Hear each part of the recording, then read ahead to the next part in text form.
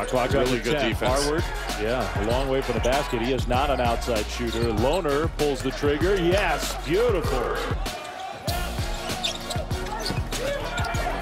Cello to the basket. That's what you're talking about. Pepperdine did a great job getting second chance points. Loose ball on the floor. Averett got it back. Here's a three look. Left side, it's good. It was really based on a lot of lack of limit as far as practicing and some of the protocols that they had to follow, along with some of the... That seems almost impossible. Final minute plus in this first half. Averett with another. The opportunities that were missed, and I'm just excited that we're going to be able to have an NCAA tournament this year, and teams like BYU are going to get to experience it. How about that? It's 5-on-4, and Caleb Lohner will take advantage now. BYU at arm's distance. Averett three. There's the answer for BYU. Remember the advantage for BYU in the first half? They had 22 points in the paint. They only have 4 so far here in the second half.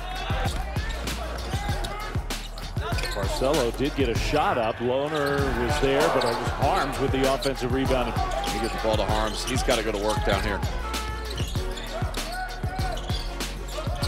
Against Zedek. He kicked it out for a three. Tremonell.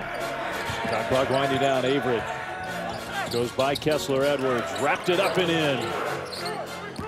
That high-low has been very productive for BYU. Averett back to Barcelo, goes baseline. Alex Barcelo scoops it in. BYU leads by 1. It'll be Altman bringing it up across midcourt. Cedric Altman, crossover. He's a guy to shoot, and Harms block.